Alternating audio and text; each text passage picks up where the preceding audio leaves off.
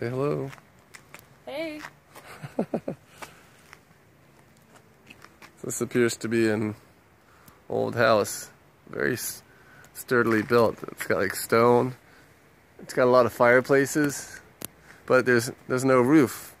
And Melissa and I are wondering, like, what happened to the roof?